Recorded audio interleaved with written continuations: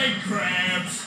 Time for you to die. Not so fast, Plankton. I brought back King Neptune's crown, and I'm here to save Mr. Krabs. Nice work, SpongeBob. You made it all the way to Shell City and back. That's a heroic feat. Too bad it won't help.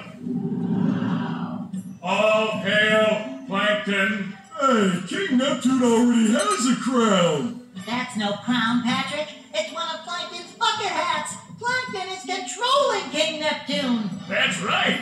And now I'll have the pleasure of removing you along with your friends.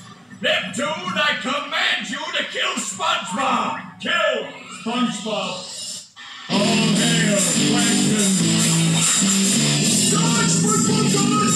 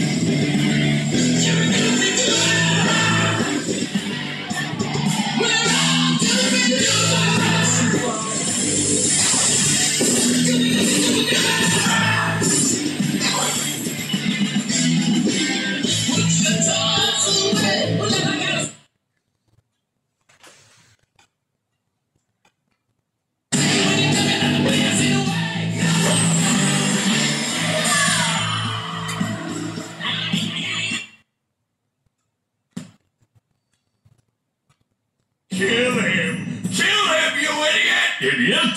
No. Idiot. French for handsome man.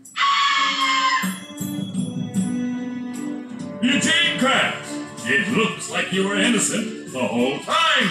Oh well, that's why pencils have erased. And now to thank the brave heroes who recovered my crown and saved Bikini Bottom, SpongeBob and Patrick, you have performed a manly deed. I'm so proud of you. Thanks, Mindy. I've learned a few things about myself. I may be a dork and a wingnut. Knucklehead McSpazatron. Yes, but more importantly, I'm a kid, and I like being a kid. I'm just glad that everything is back to normal. And so ends the most heroic tale ever told in Bikini Bottom. And as the sun sets over the island paradise above the waves, we must stop and wonder how long until the sequel. Depends on the box office. Now go outside and get some sun, you look awful pale.